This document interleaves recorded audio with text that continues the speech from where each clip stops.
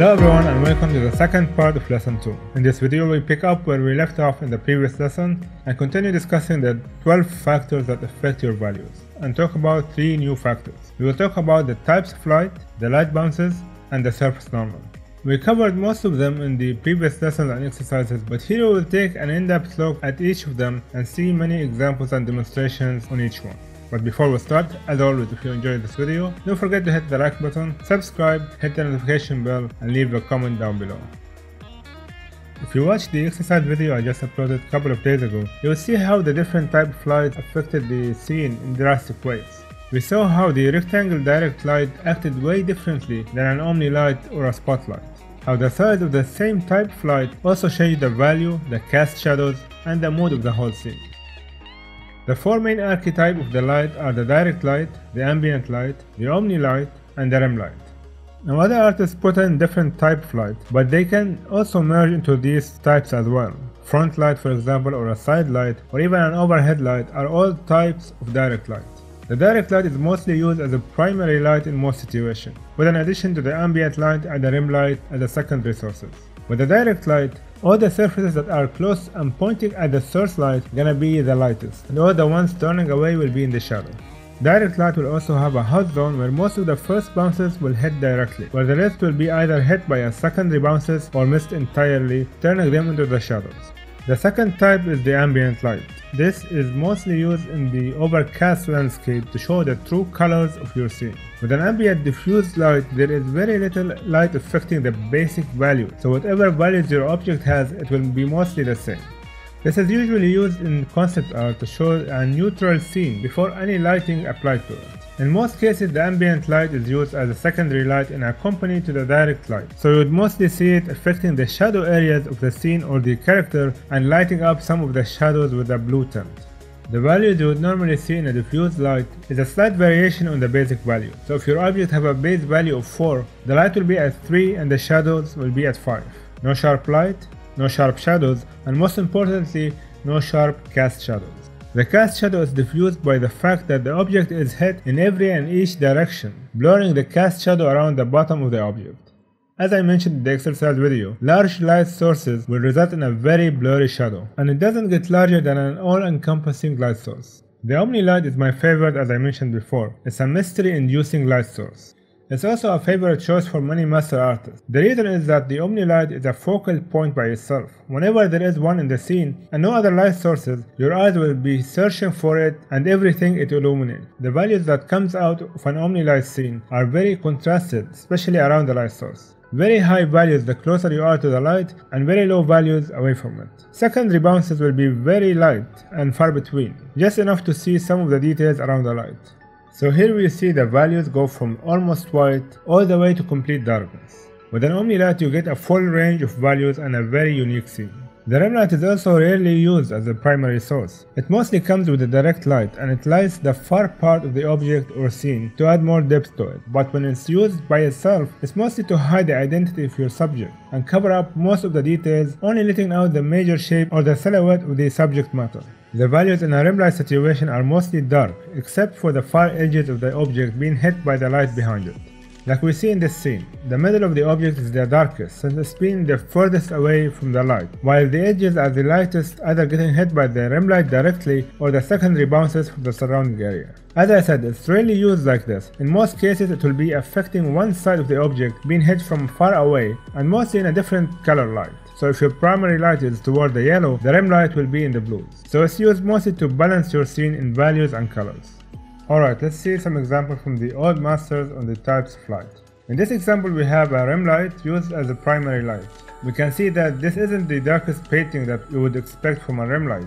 The reason is that the artist has increased the intensity of the light source so much, the secondary bounces all around the scene made it much lighter than your typical rim light situation.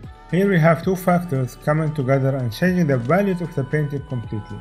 If you look at the value scale, we see that the artist used mostly light to mid-tones values, which resulted in a mid to high key painting, as we can see from the value chart. Most of the values here are in the mid section, which also makes it a mid-contrast painting, especially around the character. If we increase the contrast of the painting a little bit, we can pinpoint the exact location of the light. See, the light is coming from the sun above, lighting up the top part of the character but its reflection on the ground or the secondary bounces are mainly what is lighting up the whole painting. Finally, if we reduce the values to the main three values, light, midtones, and dark, we see here that the most of the scene is in midtones, except for the ground, outside, and the sun coming in. The lowest values will be on the curtain to the left, since their basic values are dark and away from the direct hit of the sunlight at the corner of the room. So this is a good example how to use the rim light correctly, adding an angelic highlights all around the characters contrasted by the darkness of the doors. Okay, in the next example we have a direct light coming from the top left heading around the right mid part of the painting. A sunlight in a clear day would always be a direct light, so we can expect sharp shadows and clear values range from the absolute white to absolute dark. In the value chart we see that even with the direct sunlight it's still a low-key painting due to the cover of the foliage around. The contrast is in the mid to high range, especially in the focal point around the night to the right. If we add a bit more contrast to the painting, we can see where the light hit and what is the direction of the light. It's a very small portion of the painting, but the ambient light and the secondary bounces makes the rest of it more visible in a range of midtones. If we reduce the painting to three values, we can see how the dark tones are mostly 75% of the painting. So direct light doesn't always mean a bright scene. It depends on where and how it hits and what you want to show in your painting. Here we have an omni light in this candlelit scene. We can't actually see the light since it's hidden behind her hand, but the effect of it are visible all around. Most of the value is gonna be in midtones to dark due to the faint light source. The value chart shows the painting is in a low key since most of it in dark and mid contrast mainly around the candlelight. If we increase the contrast, we can see clearly the placement of the light and the effect of it on the surrounding areas. And here we see how the light affects the scene. The highest value is in the first direct bounce of the light source, while the rest is all in secondary bounces. Different light source, different value set, and different mood and read to the painting. This is another direct light example, but this time the light is directly on top side of the scene. This kind of light is becoming an artist's favorite, especially with character design lately, due to its focusing the details mostly around the head and chest area. The values here will be from 0 to 10, basically all of them. And even though it will sometimes create a low-key painting, the contrast will be as high as ever, especially in the places between the dark and light. It will result mostly in a high value top and a low value bottom, with interesting values in between. And we can see that in the high contrasted version. Finally, the values are mostly in dark tones, with few midtones in between it and the main focal point. In the final example, we see another omni light source, but this time it's visible. Try as hard as you can, but the first thing you look at in this scene is the light source and its surrounding. An omni light source is basically you pointing at the painting and telling the viewer to look right here. It can't get any better of being a focal point. In this painting though, the values are not in high contrast. From the chart we see that there are almost no high value. The whole painting starts from values of 5 or 6 all the way to the dark values. So it's a low-key low to mid contrast painting mainly around the light source. But we increase the contrast, we can see the exact location and effect of the light source. And here are the values, most in midtones with few highlights and overwhelming darkness. Alright, before moving on to the next factor, we usually do a painting demonstration, but we already did the direct light, the rim light, and the ambient light in part 1. So the only one left is the omni light type. So let's do a quick demonstration on it using the same geosphere.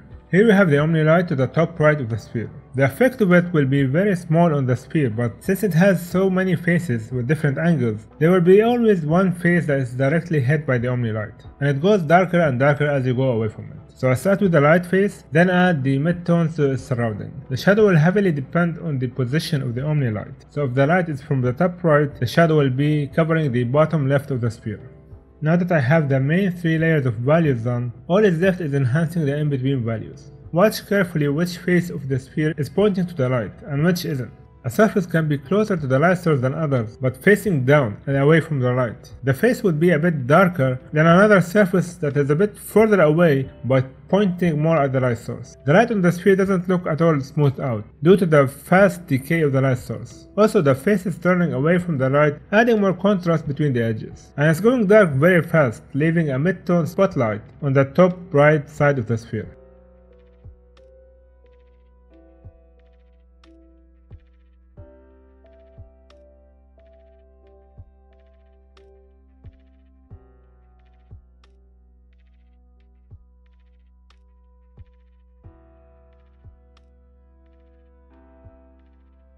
Every type of light you use, every different size of it, every position you place it in will result in different values and read to your scene. Now we can move on to the fifth factor, the light bounces. Now what do I mean by bounced light?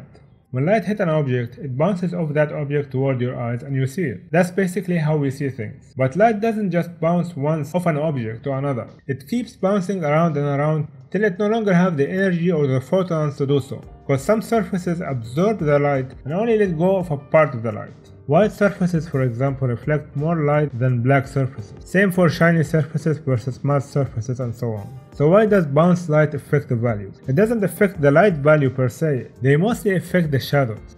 If light only bounced once, your scene will be like this. One direct hit toward the sphere and the floor, turning it into high values, and everything else that isn't hit by the direct angle of the light will be automatically black. This doesn't happen in nature. You only get this result with an overexposure, like we used to do in the old cameras, or over-developing the photos in the lab. Here is even a clearer example, with the arrowhead being surrounded in black space, with no ground, no walls, no ceilings, just suspended in outer space. This is how it would look like. There will be different values in some of the light zone affected by the different angles of the head, but if a surface has a 90-degree angle in comparison to the light rays, it will be absolutely in black, since there is no reflected light hitting it anywhere. Obviously, this type of lighting isn't used in normal situations, but if you require your painting to have this kind of lighting, it's a valid option. But let's see what happens if we add a secondary bounce. We go back to the sphere. Here it is with the primary light bounce, and here it is after we add the walls behind it. All of a sudden we have a mid-tone range in between the light and the dark values, due to the reflected light from the floor and the walls hitting the other side of the object. Now the walls and the floor start acting like a secondary ambient light source with much lower intensity, of course, adding more values to the sphere. This is a more realistic exposure that you usually get in an interior lighting scene. And here is what the arrowhead will look like before and after adding the secondary bounces. Light is again hitting the floors and bouncing back into the dark side of the arrowhead, adding more values to the area. It doesn't affect the intensity of the values in the bright side, but it definitely changes the values in the dark side.